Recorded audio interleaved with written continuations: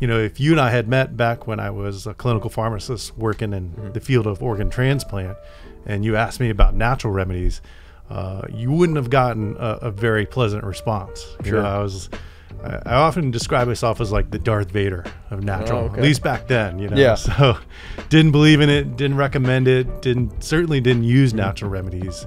But it wasn't really until I challenged my own bias about natural remedies, Sure. and started researching it. And it's like really one thing led to another. And the more I researched it, the more passionate I became, and ultimately left that career and started the company I own now. Yeah. So. You're listening to the Nutrition World Podcast, a show about navigating the intricacies of holistic wellness. We're a natural health food store located in Chattanooga, Tennessee, and we believe that optimal health and peak performance should be accessible to everyone. Hey guys, welcome back to the show. My name's Brian Strickland. I'm the producer. And on today's episode, we have the pleasure of speaking with Dr. Jason DuBois. Jason is a clinical pharmacist by trade and owner of Hybrid Remedies. He formulated some of their flagship products like Hybrid AR and Hybrid CR, which you might have heard about, and they're really focused on allergy and immune support. We actually have Adam Chauncey, who is a staff member here at Nutrition World and clinical nutritionist, sitting down with him today. And they're going to discuss how Jason kind of made that switch from the clinical realm into the natural, which is a really interesting story and something that doesn't really happen that often. And then they're going to run the gamut of natural allergy relief, individual ingredients that Jason uses in his formulations, and a ton of questions in between. So thank you so much for tuning in today. We really hope that you enjoy this episode. And let's go ahead and hop into this conversation between Adam Chauncey and Dr. Jason DuBois. Dr. DuBois, thank you for flying in. Yeah, thanks for having me. No, it wasn't the easiest flight to get in. Of course, I think we jinxed ourselves talking yesterday, but it's fine. I'm glad you made it. I'm excited to have you here. Obviously, you're a pharmacist, and I'll let you unpack that here in just a minute about what got you into all of this. But I'm always excited to have someone kind of outside of the scope of the nutraceuticals that we do, who has the standard medical training and everything else, but then also has a extremely high proficiency in the nutraceutical natural world approach. So why don't you go ahead and introduce yourself and kind of let us know a little bit of a background. Yeah, thanks for having me on today. Excited to be here. My name is Dr. Jason DuBois. I am the founder and formulator of Hybrid Remedies, a company I started a little over 10 years ago. The company's based in Jacksonville, Florida. And before I started that company, I was a clinical pharmacist at a world-renowned healthcare clinic in Jacksonville, Florida. And my expertise is actually in immunology and solid organ transplant. Oh, wow. So, I come from a little bit different angle than probably some of your other guests. Yeah, for sure. And a lot of people often ask me, they say, like, gosh, you were in this field, like the big pharma world, so to speak, and now you're over in our world here. You went from like the darkness to the light, so to speak. And the irony of where I am today is like, if you and I had met back when I was a clinical pharmacist working in the field of organ transplant, and you asked me about natural remedies, you wouldn't have gotten a very pleasant response. Sure. I often describe myself as like the Darth Vader of natural, at least back then, Yeah. So didn't believe in it, didn't recommend it, certainly didn't use natural remedies. But it wasn't really until I challenged my own bias about natural remedies. Sure. And started researching it, and it's like really one thing led to another. And the more I researched it, the more passionate I became, and ultimately left that career and started the company I own now. Yeah. So that's a little brief snippet of my journey. Well, darkness can only stay hidden from the light for so long, right? There you go. Even Darth Vader had a coming out party with getting a little bit of goodness in him. So that's awesome. It is super exciting to have a pharmacist coming in and talking about all this stuff. Obviously, in my opinion, being a clinical nutritionist and talking with so many customers on a daily basis and patients of other practitioners that we partner with, most of the time when I'm talking to them about nutraceutical approaches to different issues they're having and what they can add to their regimen, things of that nature, I am always that person that says, talk to your pharmacist.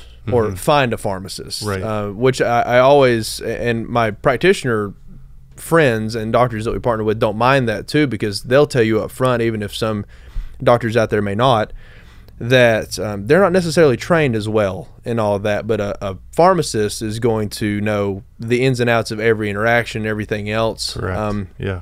I think one of the main, one of the easiest ones to kind of tease out is like blood pressure medication, and how genetics can play such a role and how that affects certain people. And instead of being on 4 different ones, you might only need one, but you wouldn't know that unless usually your pharmacist is going to say, well, have you talked to your doctor about this? So maybe you could just kind of getting into it, talk to us a little bit about that and why it might be better to talk to a pharmacist over a doctor, or alongside your practitioner, just to tease it out. Yeah, I mean, to stay healthy and to do it well, you have to have a good team. And one of the great things about a pharmacist is they are uniquely trained in the pharmaceuticals, and some of them are also trained in natural medicine. And that's more recent. I mean, I'm maybe a little bit ahead of the curve on that, because I was researching natural remedies back in early 2000. Some of my colleagues are now kind of starting to get into that.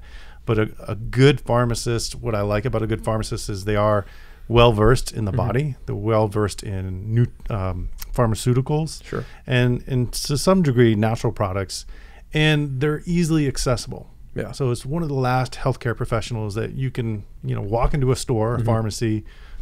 If you wait long enough, you can actually have a one-on-one conversation and get some really solid professional advice. Yeah. Just like in any profession, there's some good pharmacists, there's some not so good pharmacists as far as their ability to talk to you, but find a good one. I often recommend that's a great resource to have on your team, as well as a doctor, of course. And I'm also been adding things like find a great health food store. Right, find one that carries unique remedies, the best remedies, and then find a nutritionist, because all of that works together to create optimal health and wellness. Sure. Well, that actually, obviously great advice. I would like to use that as a bridge into, the usefulness and utility, I guess, of pharmacokinetics or pharmaceutical usage and nutraceuticals. So I know a lot of people this time of year, especially in this area, for those not listening in our area, we're in Chattanooga, Tennessee, which there are 2 things that happen to us every year. Is 1, we never get snow. And then 2, we always get pollen. So we have the highest incidence of pollen, I think, probably in the U.S. It'd have to be close. So speaking on that, obviously tons of people around here use nose sprays, things like Flonase and Nasacort and stuff like that. A lot of people use allergy medications. A lot of customers use Benadryl, not only for the antihistamine effect, but also for sleep. And obviously, I'm not a fan of that. I've had to have many conversations with clients about that. But coming from a professional, I would like to hear it, your opinion on that, and where we can start to kind of bridge that gap from things that might be a little more effective even, but at least as effective, or a great that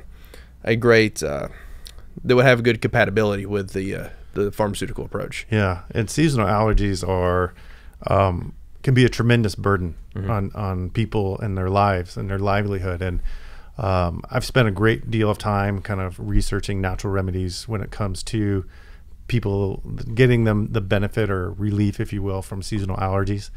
And I ended up formulating a product for that, but it can really impact people's quality of life.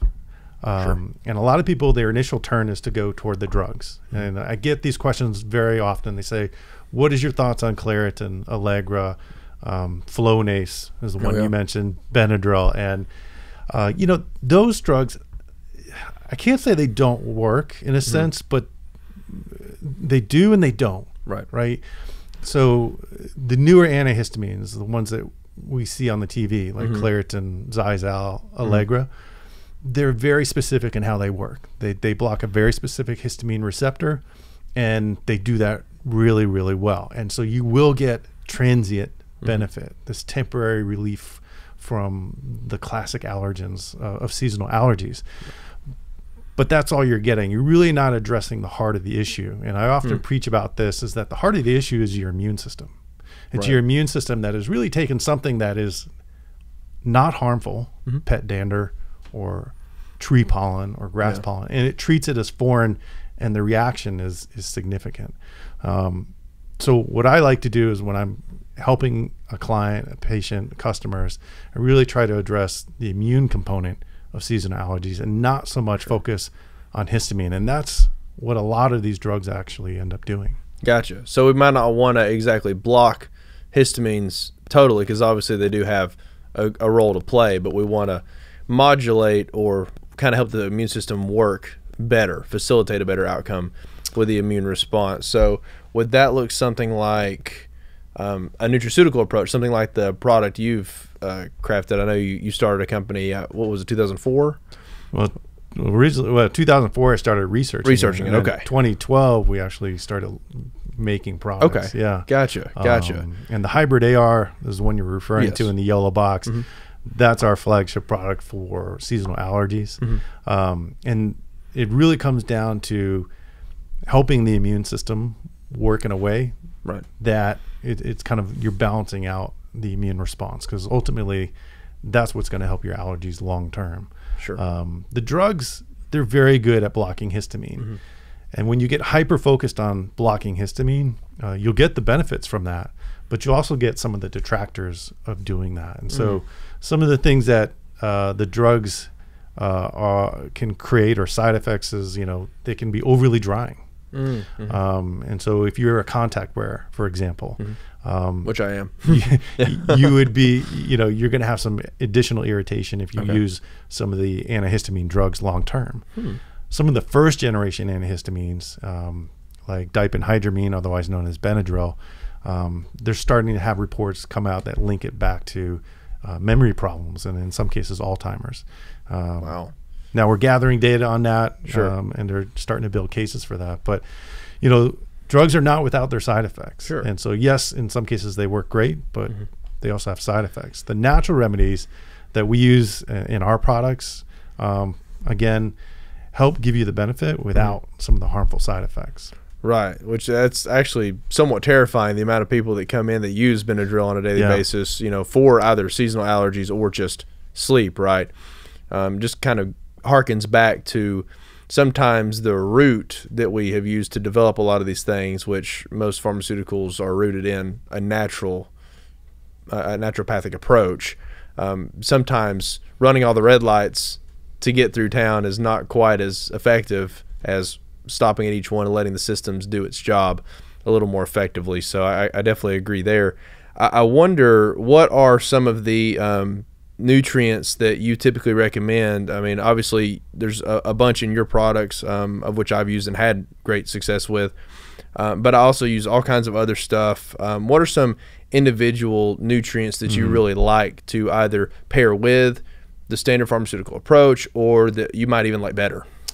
So there are some really great ingredients that I've come across in my research that we do use in our formulas, but I would love to just kind of break these down and kind of get your thoughts on them as well. But I'll just tell you, like, for example, like herbs that I love is going to be things like andrographis, which we use, quercetin, which you and I have talked about.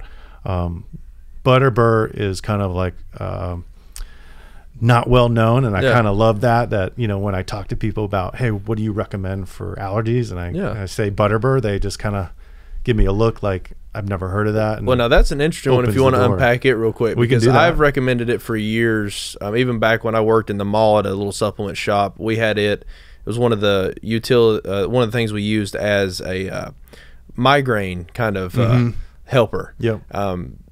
I'd like to know a little bit more of that, because I was not aware until I was doing a little bit of research here a while back for a couple of products, including yours, that Butterbur was so potent for allergy help. Yeah, and I was in the same boat. I only thought of it as like a migraine benefit type remedy, because that's kind of how it historically came out first. Right. But when I started doing some research, there's a unique company out of Germany that creates a unique extract version of Butterbur that we use in our remedy. And the way they extracted it into a ratio of pedisin and isopedisin. But what I love about that ingredient is they actually went ahead and did some head-to-head clinical trials testing it against some of the most powerful drugs in the marketplace today. So they did a head-to-head clinical trial against Zyrtec and another one against Allegra. And these are well-done clinical trials. Sure. So, you know, just to kind of back up, like as a pharmacist, my standards don't change. Like when I'm evaluating literature, whether it be for a new drug or a natural remedy or a natural ingredient, Sure. I keep it to the same litmus, the same standards. And what I loved about these clinical trials and what really convinced me to use Butterbur was that they were well done, like randomized, double-blind, placebo-controlled trials. Right. In both instances of those trials, they found that the Butterbur was as effective as the drugs that they were testing against for seasonal allergies. Wow. And so that's one herb I love and I stand by 100%. That's very impressive. So that's I've gotten some funny looks before when I've recommended Butterbur, so now it's even, I'll probably get more because I'm going to be recommending that a lot more just by hearing that, because I was not aware of all the clinical trials on it. That's fantastic news, both for allergy sufferers and migraine sufferers too. That's really cool. I want to know, so on that topic, when you're talking about the drastic amount of research done on things like Butterbur, some of these some of these other nutraceuticals, do a lot of them have a lot more of these clinical trials, these head-to-head comparisons, or that you can speak on?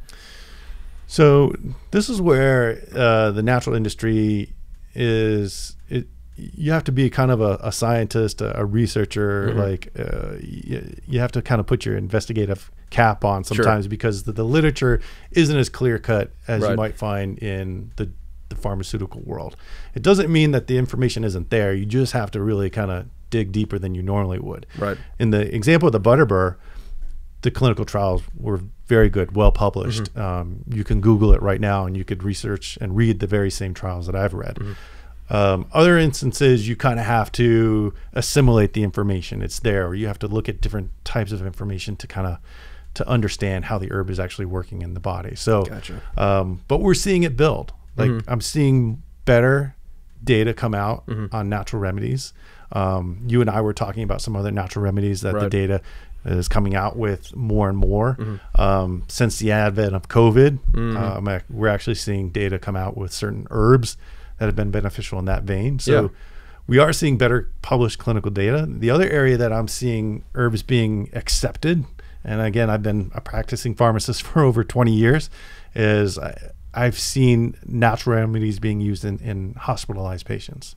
And 10 years ago, I would never see that. Now we're seeing like intravenous vitamin C. We're seeing NAC being utilized, high doses of zinc for obvious reasons. So is it where we want it to be? No, not quite yet. But wow, we've come a long way in a short period of time. Well, it kind of seems like, not that history repeats itself, not to quote an old saying that's used quite a bit, but you know, you look back when homeopathy and all these other things were becoming more popular in the 1800s, and then it kind of got shunned away, the advent of the pharmaceutical industry in the 1930s and 40s. We're kind of starting to get back to that, which is pretty cool for me to see, because a lot of these have been used in many other countries. Like the I believe you're referring to the Myers cocktail with the vitamin C, the steroids, and the vitamin Bs. And you know, you would hope it would be kind of second nature to think, well, let's search for a natural approach first. And unfortunately, it's just not the case. But it's great to notice that it's garnering such attention, especially with COVID coming out, and a lot of remedies that a lot of naturopathic doctors and things have used, and unfortunately were attacked for, but are now kind of getting a little bit of their due justice with new studies and things coming out. And speaking on things like that are being researched more and more heavily, things that you mentioned earlier, I know you mentioned quercetin, which is extremely popular right now. It is. And it's something that I've used for years. I actually had RSV when I was a baby and was told that I would have asthma forever. And obviously was on like the breathing treatments and stuff like that up until I was a young man, and also had a very hard time playing sports and different stuff like that. As I got older, got more active, got more into the natural products industry and healthy living in general, I discovered things like quercetin, just natural allergy relief stuff, because that was always what hit me hardest. Every year I would have allergy onset asthma, or however you describe it. And quercetin was one of the first things I found. And I noticed that if I stayed on quercetin almost year round, number one, it didn't really have any side effects that I could ever tell. But number two, it seemed to help drastically increase my exercise capacity. My breathing seemed to be better, and things of that nature. I could pet animals without breaking out.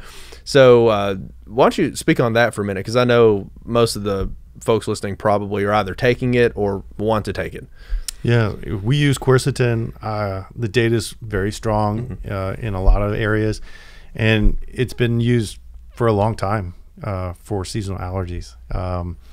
And it also has some other benefits as it relates to, we talked about the zinc ionophore activity properties to it. But I like quercetin. For me, in my research, I found that quercetin comes in a variety of different salts that have different absorption capacities. So you have quercetin anhydrous, which is the most basic version. You have the dihydrate. You also have isoquercetin, and then I think one of the other ones was the enzyme modified. Yeah, it's like the liposomal forms. Yeah. And we use the dihydrate, Sure. So it's like much better bioavailability than just anhydrous. Right. Isoquercetin is very close. It's actually a little bit better. Okay. It's a lot more expensive. And then liposomal, I don't know how well, but I know it's up there. Way up there, right. Yeah. And even with that, speaking on the zinc ionophore, just for folks that don't know, is a way to help force zinc into the cells, right? Yes, yeah. So, and I think we were talking about this earlier, it's so hard to even take with the liposomal form. You do have to take a fairly good amount. I think it is around 1,000 to 2,000 milligrams, even for 2 to 4 pills, which plenty of people don't mind doing. But I think it's the consistency is much more the benefit with quercetin, whether it be the dihydrate or the more expensive forms. Just being consistent with it and taking it, which is where I always noticed the difference no matter what form I was taking. Yes. Would you agree? Yeah, no, totally. Okay. Yeah. And, with quercetin, for me, like when I develop remedies, it's not that quercetin doesn't work or if you use enough of it, you'll get the benefit. But I like to develop remedies that are more compliant driven. So like I try to create remedies that are high potency, where we can get the maximum amount of active ingredient in 1 or 2 capsules. Sure. So my formulation standards are a little bit different than maybe some other practitioners, where we're using high potency andrographis, higher standardization ratios of like rosmarinic acid, quercetin, things of that nature. Yeah. So that I can minimize the number of capsules that a patient or customer has to take. It's always resonated with me as a pharmacist that if anytime you ask anyone to take something more than once a day, the compliance goes down, like it just drops like a rock. And if you ask someone to take something like 3 times a day, well, forget it. Yeah, forget it. It's not going to happen. So this is why, we find in the pharmaceutical world that antibiotics, a lot of people fail the antibiotic regimen because you're asking them to take it for 7 to 14 days, right? That's a long time. Yeah. I mean, I don't know if I could take anything. Even if I loved it, I don't think I could take it 14 days consecutively. Sure. And some of the antibiotic regimens, they're asking you to take up to 3-4 times a day. Right. And that's just really difficult. Yeah. You forget or something happens, you lose one. Yeah. So I like combining ingredients. So in our formulas, like whether it be hybrid CR or hybrid AR or our new version EB, I like to use ingredients that kind of touch on different parts of our immune system. Sure. In high potency formulations. Gotcha. So maybe touch on, you mentioned andrographis now a couple of times. Yeah. It's one that I wasn't super familiar with until here recently. And I'd like a little bit more about that. The rosmarinic acid, which is something I think is really cool to talk on. Maybe unpack some of those other ingredients that you find, not just in y'all's products, but we see them everywhere that people aren't going to be as familiar with as, say, zinc or quercetin or things like that. Right. Well, we started talking about butterbur, which has some great clinicals on it.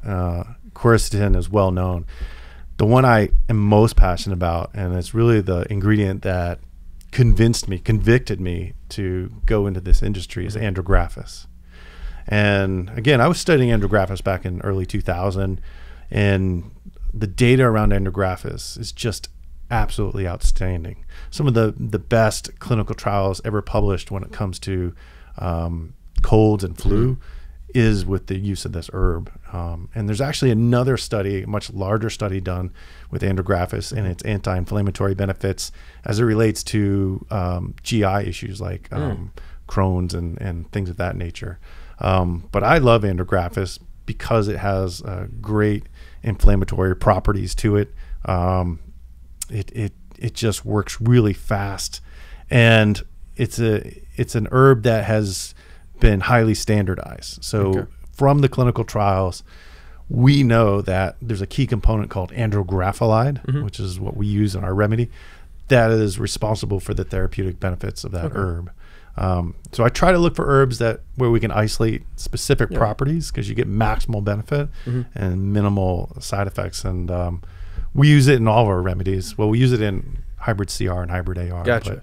But it's come on strong in the last year or two. Well, you kind of defined it there, but you might mention too, I think it's really cool to delineate the difference in the standardized herbs and just the herb concentrates, which both have their utility, of course.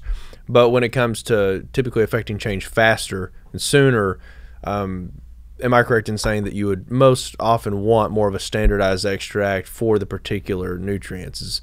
Would you agree? I'm a huge proponent of standardization when the data is there. Sure. So great example of this is an herb called Panax ginseng. Well-known herb. It's been around for like 5,000 years, right? So that herb, especially in the root, if you really were to dissect it down, there's about 30 plus known properties. So there's 30 ways you can isolate the properties out of that plant. Gotcha. What I like to tell people is, like, not all of those properties are helpful. Right. And we know, like, if we use high doses of Panax ginseng and use the whole root, a lot of times you'll get some of the unwanted benefits, right? So people that use Panax ginseng in the whole root form tend to get, sometimes they get anxious or jitteriness, or they get maybe some heart palpitations. Yeah. The benefits of standardization is you're really honing in on the key components of that herb, so you're getting the benefits. And standardization usually is expressed as a percent, or should be expressed as a percent. So for example, going back to andrographis, there are 9 properties in the leaf. Andrographolide is one of those 9. We standardize our product to 50% andrographolide. So for every milligram of andrographis, not to get too technical here, but for every milligram of andrographis, the plant, 50% of that is dedicated to andrographolide. And the reason is because that's where the benefit is. Gotcha. Okay. Yeah. So that makes a lot of sense. It's good information to have. So speaking on the standardization, you mentioned rosmarinic acid. That is from rosemary, correct? You can get that from rosemary plant. Rosmarinic acid, great for creating healthy histamine levels. Quercetin has some benefits in that as too. Sure. The other one that I get asked about a lot, and it's not used often, is apigenin. Yeah. I came across this herb probably 5-6 years ago. There's a lot of great data on its uses, but the information I came across with apigenin was it helps balance out T helper cells. Okay. Or creates a healthy balance between Th1 and Th2. Sure. And you might define that real quick, the T helper cells and the difference in that, and like the T cells and things of that nature. So T cells or T helper cells are part of your immune response. Right. They're part of the adaptive part of our immunity, and they have a lot of different beneficial effects. So Th1, T helper cells can delineate into Th1 and Th2, and each one of them has very specific roles. Th1 will increase if you are fighting an infection or you have high inflammation, whereas Th2 tends to increase when you have issues with asthma as well as allergies. In those scenarios, people that have asthma and allergies tend to have a higher predisposition to more Th2. The body's making more Th2 to combat whatever you're fighting on an allergy perspective. Okay. What apigenin does really well is it balances it out and kind of creates it, brings it back, modulates it, brings it back into a more of a healthy balance. So I always like to recommend apigenin for people that are struggling with seasonal allergies. using it alone, it's not going to be enough. Sure. Again, all of these ingredients kind of help each other out, Right. To create the effect that you want. Avigenin, a lot of people say, well, what's it from? Where's it come from? Is it like moon dust? What is this stuff? Yeah. It's an extract from the celery plant, or the celery leaf, or the parsley leaf. It's like a flavonoid, right? A flavonoid, Yeah. yes, Yeah. exactly. Okay, Exactly. that's actually a good thing to mention right now. Is we were talking about, we were having a training a couple of days ago with one of our companies, and I always love it when trainers bring this up, because I love for the staff to hear it. The fact that the nutrition of the food nowadays is just nothing compared to what it was even 30 or 40 years ago, because the soil is so depleted. We did a podcast here a while back with Jordan Rubin from Ancient Nutrition, the man who started Garden of Life back in the 90s, and he's big in regenerative farming and agriculture and everything now. And a little bit of a rabbit trail, but it's prudent, because you go from 6 feet of topsoil to 6 inches in under 100 years. It's pretty drastic, the amount of nutrients that are just depleted out of the soil, and thus the plant, right? So it's, celery juice and all that kind of stuff is fantastic. I think a lot of people can utilize that quite well, but it's expensive, and it's very low in the concentrations, like you were saying, the standardization of things like this. It's very difficult to just eat tons of celery or juice tons of it, or eat tons of rosemary and things of this, or with quercetin eat tons and tons of apples. It's just not quite applicable, especially in an acute situation when you're having a flare up, like if I get too close to a cat, for instance. I'm going to need something quick that's going to affect change in a few hours. And would you say, speaking on that, it's a good segue to, a lot of people are going to say, listen to this, well, I want to do the natural approach, but does it really work that fast? Because my Allegra will kick in 12 hours, or things of that nature, or my Zyrtec kicks in within 24 hours. Or, of course, Benadryl was fairly rapid onset. Of course, you might pass out driving. So is it useful to go ahead and maybe say, okay, you can do those, but the nutraceutical approach might work quite as fast, especially in combination with these, when you use these nutrients in combination? Is that something you would feel comfortable saying? That's the goal. Whenever I try to develop remedies, I try to develop remedies that would replace a drug alternative. And so we have like hybrid CR is one of those remedies. Hybrid AR for allergies is another remedy that works really fast. Again, I'm layering different ingredients to get a faster effect. Andrographis certainly helps with that fast acting effect. Butterbur is another ingredient we use that promotes the long acting benefit. So one of the things that's unique to our formula is you get benefit within 20 minutes, but you can get relief or benefit all day with just a capsule. Not all remedies can really offer that. Some remedies just kind of focus on one ingredient, and like not to pick on quercetin, but quercetin is good, but it's just one ingredient that works on one pathway. I like to create remedies that work on multiple pathways.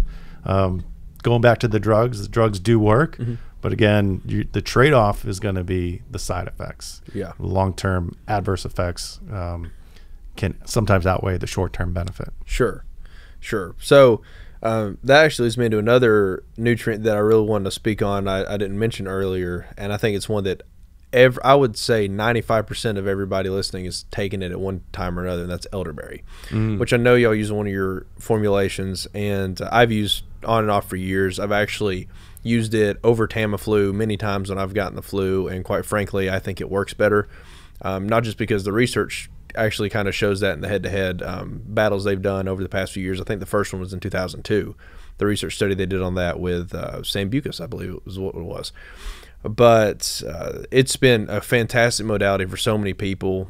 We have tons of local people that make it themselves. That is even better. They add stuff like honey to it, local honey and stuff like that, which is obviously great.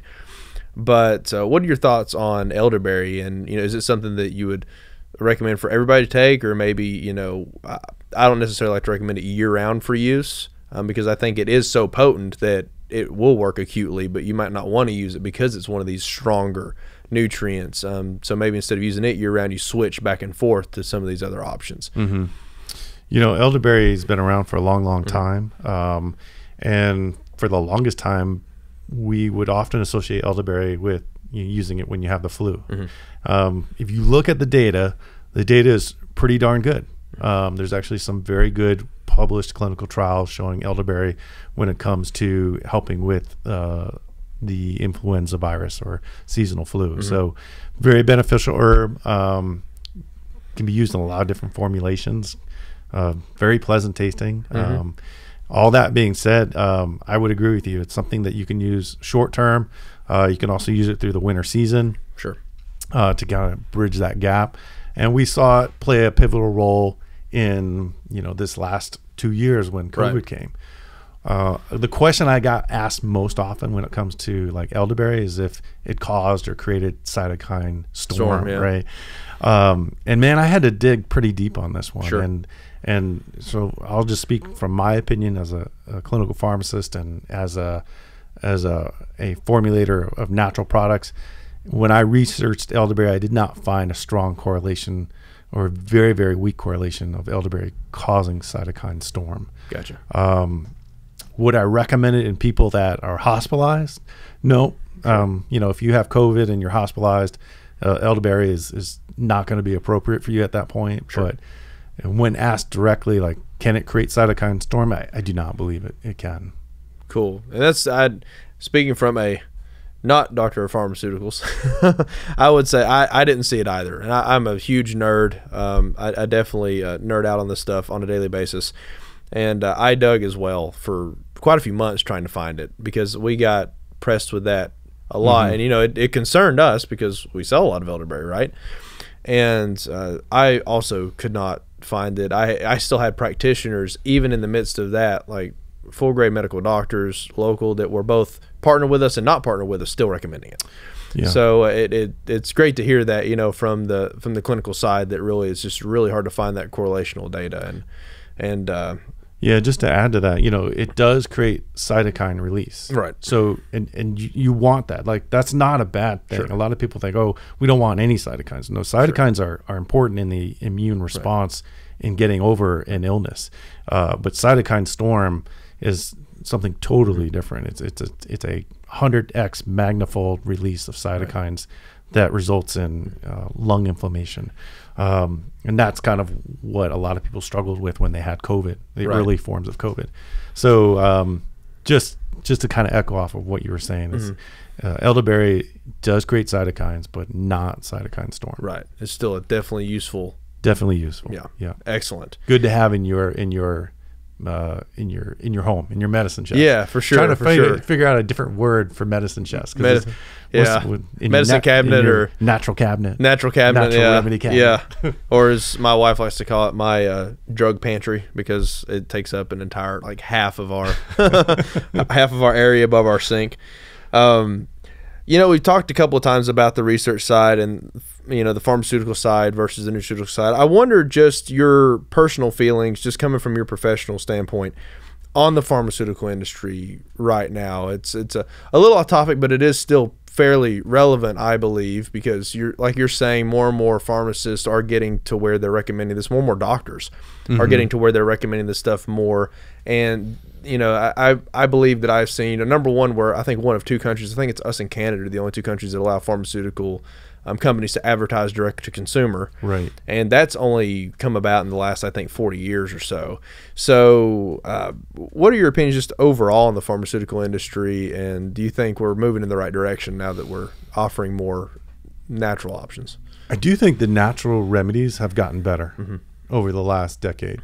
I think the stuff that, if we wind back the clock 20 years, the things I see today that are in your store today weren't even a blip on the radar 20 years ago.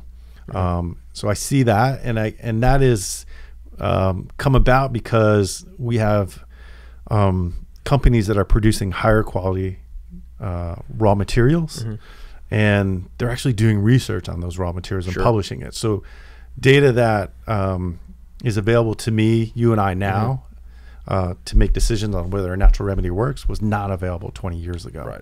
So I see that happening. And then the other thing I'll just kind of say is, like, anytime you see the FDA getting involved, anytime you see the FDA commenting on a natural remedy, like N-acetylcysteine, or CBD or just anything, just know that there's two sides to every story. Right. And one of the things is, for the FDA to be concerned about something, that means that it could be legitimately because there is a concern, like in the sense of, like, it could cause harm, but also be thinking that there's something to it. There's something therapeutic involved in this. Right.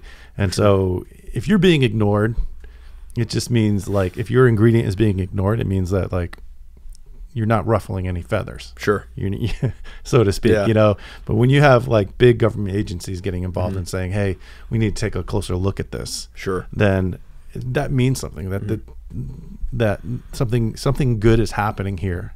Kind of like what happened with Reggie Strice in the 90s, right? When that was really, a lot of our listeners might be old enough to remember that. Yeah, Reggie Strice, right. But that almost, I know at that time, Ed, our owner, who normally does the podcast here, he was afraid it was going to push the natural products industry out. It was so drastic, like almost like drug bust level type of stuff. And now we're seeing a lot more of that, not quite as high level, but with, like, NAC being investigated and over-the-counter question being questioned and things of that nature, especially with the recent influx of interest in that. It's just good to see, in my opinion, that a lot more pharmacists and doctors are coming to the aid of the natural products industry and saying, well, we need them to use these modalities. It's not always prudent to just put somebody on a prescription. A lot of times we want to try this, or the patient wants to try this first, rather than just have another pharmaceutical thrown at them. Right. And it should be that way. Sure. Not all health conditions can be mitigated or taken care of with a natural remedy, but a lot of times, including natural remedies, can go a long way to getting to that point where you need a pharmaceutical. So I'm a big proponent of healthy living, nutrition, which we don't do enough of here in the U.S. For sure. And natural products. Nice. Well, we've covered a lot of ground here. I really like where this conversation's gone. Just, in a few closing topics here, what is a couple things I guess I'll present to you. Number one, what is your opinion? Well, not your opinion. What do you use, like, yourself, and what do you put your family on? I know obviously you have your own company, and but what are some things maybe even that y'all don't produce as far as modulating the immune system, natural products in general, that you like for you and your family to have, that you keep in your medicine drawer? What do you like? If you came to my house, you'd see there's quite a few in addition to what I have, but I like some of the core minerals and vitamins. Okay. And these are things that are hip now, and everyone's using, so I use vitamin D, I use zinc, I use NAC, I use some of the mushrooms, and then a good multivitamin, You mean multivitamins work? Yeah, they do. Yeah. That's something we don't hear too much from the other side of the aisle. Yeah, you won't get too many buy-ins. You're not just gonna pee it out. Yeah. But so that's what's in my my medicine cabinet. In addition to my own remedies, recently added, I don't know if I said NAC, but I've got some NAC now too. So, and then. Every now and then we've got some CBD formulations as well. So that's what I carry. What do you carry over there in your house? That's actually, so all of the above. Yeah. I take huge amounts of magnesium and electrolytes. That's actually what I'm sipping on here and there throughout this conversation to keep me hydrated, to keep all these questions flowing. But things of that nature, I'm obviously big into athleticism and increasing endurance and stuff like that. So I love creatine. Actually, it's probably my favorite supplement is creatine, just not only for the beneficial effects of, just muscle building, right? But it's actually being studied right now for neurological function and like as an antidepressant and different things like that. It's really cool stuff. It also is immune modulating, speaking on that topic.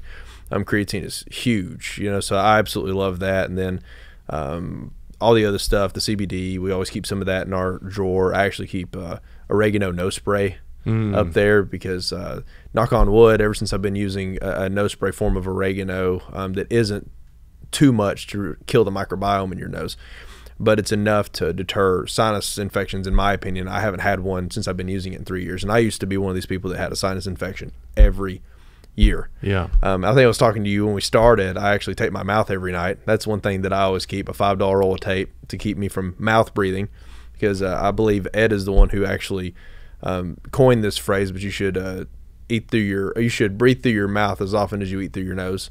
So I always try to nose breathe, and I breathe better than I ever have. So it doesn't, for me, it doesn't even have to be like the strongest, most expensive nutraceutical, right? Like CBD is one of those that's pretty expensive for a lot of folks, but especially when you're using it for sleep and different stuff like that. But I use mouth tape, and it works too. But I'll still use CBD from time to time, of course. You know, so all that same stuff you use in a few other modalities. It just goes to show the broad spectrum of utility we have with the natural products industry, and how great they work both in concert with the pharmaceuticals and on their own. You know, I think it's pretty cool.